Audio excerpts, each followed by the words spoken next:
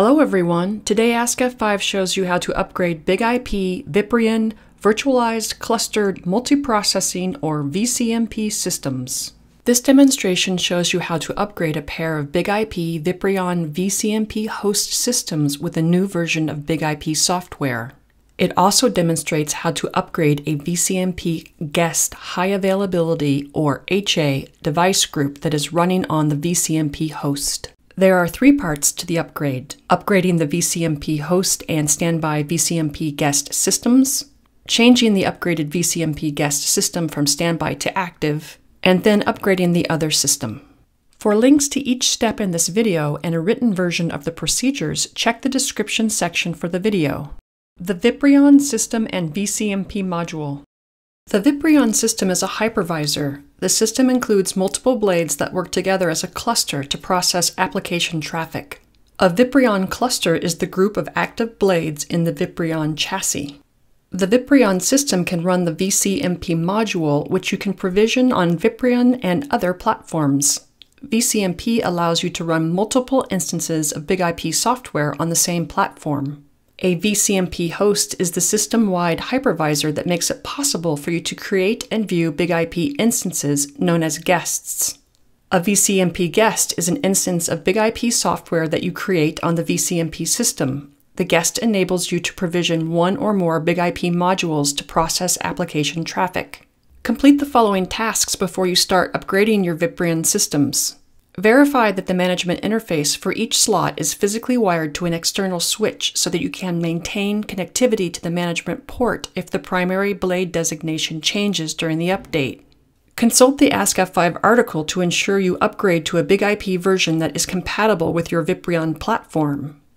For vCMP systems, consult the article to ensure you upgrade your hosts and guests to BIG-IP versions that are compatible. Consult the article to identify the BIG-IP versions that you can upgrade to from your current version of BIG-IP. Review the release notes for the version you want to install. F5 recommends that you reactivate the host license before you upgrade. However, you can verify the service check date for the license to see if you need to reactivate it. For more information, see the article. Consult the article if you have a VIPRION B2250 blade and you are upgrading your host to BIG-IP 13.1.3.3 or 13.1.3.4. Note that this only applies to hosts and not guests. In this demonstration, BIG-IP host 1 and BIG-IP host 2 are VIPRIONs configured as vCMP hosts. They are both standalone devices in active state. They are not in a device group nor running in active standby mode. With vCMP provisioned, they do not run application traffic. BIG-IP host 1 and BIG-IP host 2 both have a guest running on them. BIG-IP host 1 has guest 2 running on it, and BIG-IP host 2 has guest 1 running on it. The guests are in a device group. They load balance and process application traffic. Preparing to upgrade the vCMP host. This demonstration upgrades a VIPRION vCMP host from BIG-IP 15.1.0 to BIG-IP 15.1.0.4. Looking at the main tab of a host in this demonstration, you can see that it does not have virtual servers or local traffic configuration of its own. Instead, all local traffic configuration is on the vCMP guest. Log into the configuration utility for the VIPRION system you are upgrading, which is BIG-IP host 2 in this demonstration. To check the status of the system, go to System, Software Management. Under Installed Images, check the version and boot location. This demonstration is running BIG-IP 15.1.0 at boot location HD 1.2. To check the clusters, go to System, Clusters. At the bottom of the page, verify the status for the slots you are using display as green. The green status icon indicates a slot is active and running properly. In this demonstration, the VIPRION chassis has 4 slots. You can install a VIPRION blade in each slot. However, this demonstration only uses 2 blades, one in slot 1 and slot 2. Next, if the guest is currently active, you must force it into standby status before you upgrade. Start by checking the guest. If it is in standby status, you can skip the next step. Go to vCMP Guest List. In this demonstration, the guest is guest 1. Go to vCMP Guest Status. Under Prompt Status, you can see that the guest is active. Therefore, you must fail over to the guest on the host you are not upgrading. To do so, log into the active guest and force the failover status for the traffic group to standby. After you log into the configuration utility for the guest on the host you are upgrading, which is guest 1 in this demonstration, go to Device Management, Traffic Groups. Select the traffic group for this device. Select Force to Standby and then select Force to Standby again. Next, check the status of the guest you failed over to. After you log into the configuration utility for the guest you failed over to, which is guest 2 in this demonstration, go to Device Management, Traffic Groups. Under Failover Status, ensure the status is active. Go to Local Traffic, Virtual Servers. Ensure that the icon for the virtual server is green, which indicates that it is active. Next, to ensure the host system does not have issues that will prevent the configuration from loading after you upgrade, validate the host configuration. Open the command line for the host you are upgrading. Enter tmsh load sys config verify. This command verifies the configuration without making any changes to the running configuration. Check the system output for any issues. Next, you create an archive of the host you are upgrading and download it to your local system. If you encounter a problem during the upgrade, you can use it to restore the host configuration. Open the configuration utility for the host you are upgrading. Go to System, Archives, Add. Enter a name for the archive. Select Finished. Select OK. Select the UCS file you just created. Select Download. Select OK.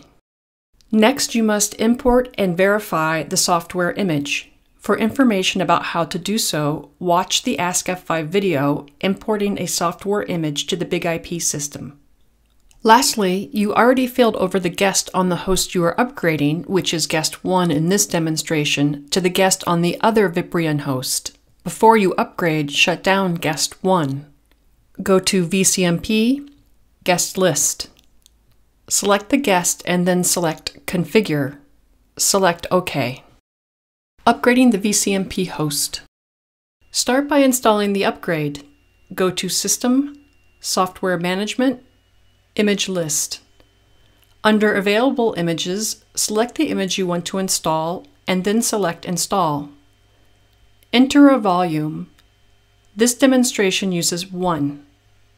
Select Install. To monitor the progress of the installation, periodically select the Image List tab to refresh the page and watch the updates. In this demonstration, the system begins to install BIG-IP 15.1.0.4 on HD.1.1. When the software finishes installing, the install status is complete and you can see the version, boot location, and that the version is not active. Next, reboot to the volume that is running the upgrade. Go to System, Software Management, Boot Locations. Select the boot location you want. Select Activate, and then select OK. After the host restarts, ensure the system is running the upgrade and the chassis slots are active and functioning properly. After you log into the configuration utility, go to System, Software Management, Image List. Under Installed Images, ensure the upgrade you just installed is the active version. Go to System, Clusters, Properties. Verify the status for the slots you are using is green. Preparing to upgrade the vCMP guest. The guest on the host may be running a different BIG-IP version and require a different upgrade. In this demonstration, the guest is running BIG-IP 14.1.0.5 and upgrading to BIG-IP 14.1.2.6. Before you upgraded the host, you shut down the guest. Now you must restart it by deploying it. Go to vCMP, Guest List. Select the guest and then select Deploy. You can watch the deployment progress in the status column. This process may take a few minutes. After the guest finishes deploying, note the IP address. Go to vCMP, Guest Status. Under Prompt Status, you can see that the guest is in standby status. Next, check the current software version on the guest. Open the configuration utility for the guest you are upgrading, which is Guest 1 in this demonstration. Go to System, Software, Image List. Under Installed Images, you can see the version of BIG-IP that is active on the guest. Ensure the guest does not have any issues that will prevent the configuration from loading after you upgrade. To do so, open the command line for the guest you are upgrading. Enter tmsh load sys config verify. Check the system output for any issues.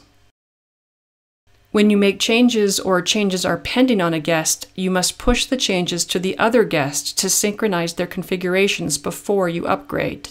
Open the configuration utility for the guest you are upgrading. Go to Device Management, Overview.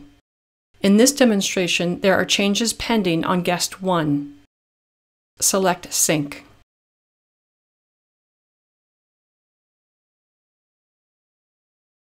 Next, create an archive of the guest and download it to your local system. If you encounter a problem during the upgrade, you can use it to restore the guest configuration.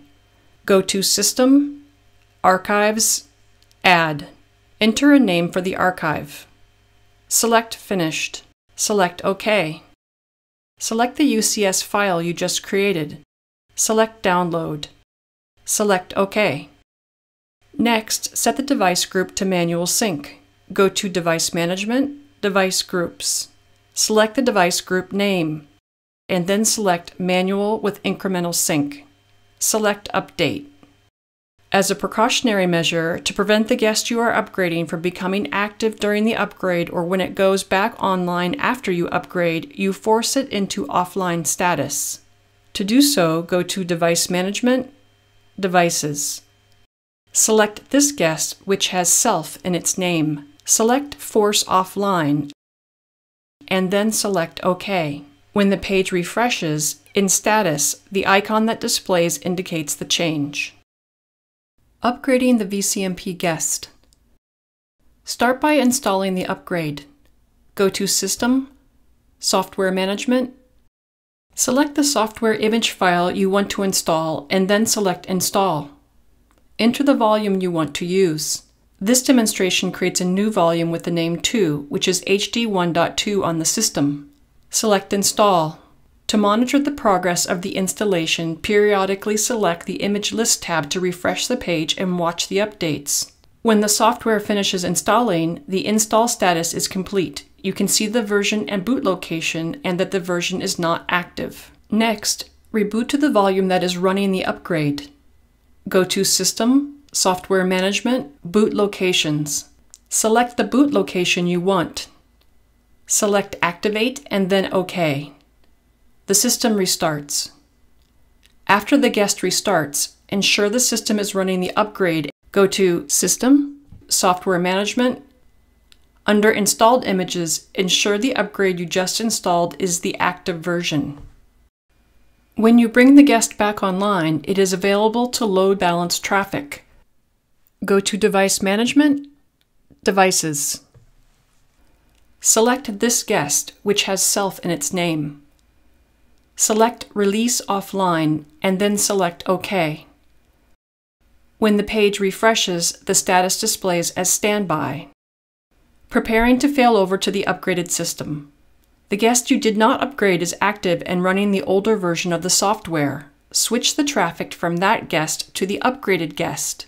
To do so, on the guest you did not upgrade, force the failover status for the traffic group to Standby. To verify that the guest you did not upgrade is still passing traffic, go to Local Traffic, Virtual Servers. In this demonstration, the guest has one virtual server and it is active. Failing over to the upgraded system. Start by forcing the guest you did not upgrade to Standby status. Go to Device Management, Traffic Groups. Select the traffic group for this device. Select Force to Standby and then select Force to Standby again. Then check the status of the upgraded guest. After you log into the configuration utility for the upgraded guest, which is guest 1 in this demonstration, go to Device Management, Traffic Groups. Under Failover Status, ensure the status is active. Go to Local Traffic, Virtual Servers, Virtual Server List. Ensure that the icon for the virtual server is green, which indicates that it is active. You can also check the virtual server statistics by going to Virtual Servers, Statistics, Virtual Server, and verifying that it is taking active connections. Repeating the upgrading process. After you finish upgrading the first host and guest, you can repeat the first part of this process on the other host and guest. In this demonstration, that is host 1 and guest 2. This is a summary of the steps you must repeat from the first part of this demonstration. That's it. If you have installation, maintenance, troubleshooting, or general questions about F5 products and solutions, leave us a comment or send us an email.